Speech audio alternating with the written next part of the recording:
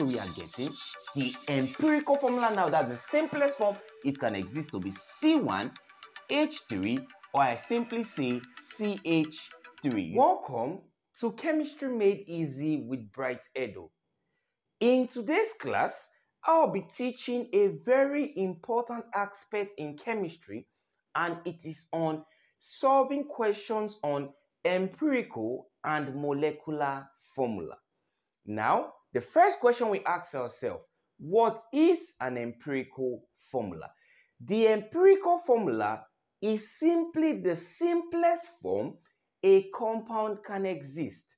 It tells us the actual elements that are present in a compound, and also it gives us the simplest whole number ratio of a particular compound.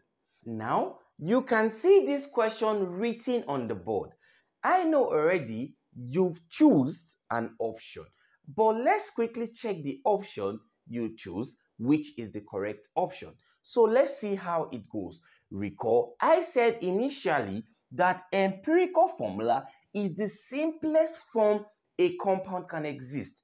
So the question goes like this. If empirical formula is the simplest formula of a compound, that is what I said earlier.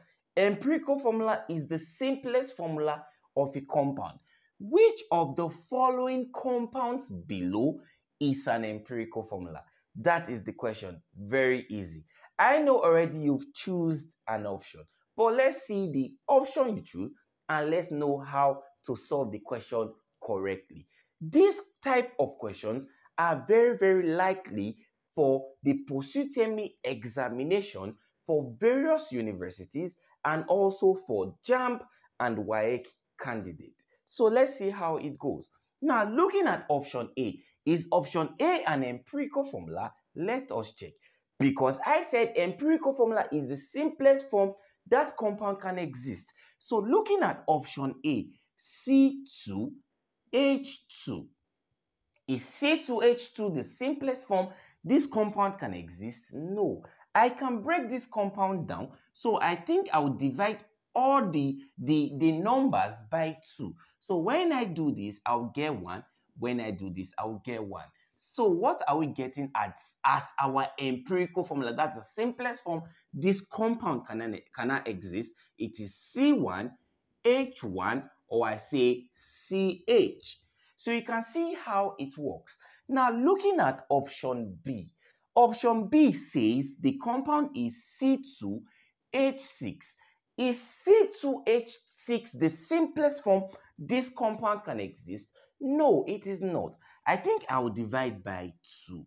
Me dividing by 2, when we do this, I will get 1.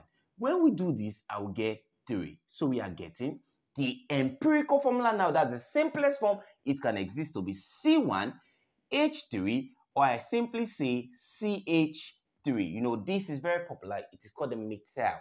Okay, it's called a methyl group. So moving further to option C. Let's check if option C is an empirical formula. Because the question says, which of the following compounds below is an empirical formula? So we've seen that option A and option B is not an empirical formula, because we can break it down to get an empirical formula. So let's check for option C, which is C3H6. Now, what should I divide these numbers by? I think I will divide by 3. Okay, so when 3 go into this, I'm getting 1. So when 3 go into this, I'm getting 2. So what are we getting now? It is C1H2, or I simply say CH2, or you say the methylene group. Okay, now looking at the last option, which is option D, you can see that we've checked from option A to C and none of them were empirical formula. So it means this becomes the answer. Let us check, because I'm getting C, they gave us C3H8.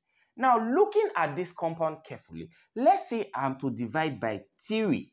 Let's say I'm to divide by 3. So 3 going to here, it is 1. But 3 cannot go into this 8. So let's say we are to divide by 8. Okay? 8 cannot go into this, and 8 can go here, will give us 1. So it means that this compound here cannot be broken down.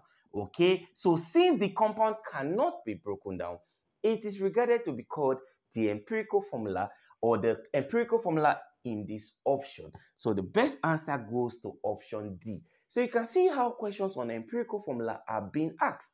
So you have to take note of these questions for your post-UTME examination. I am Bright Edo, and thanks for watching.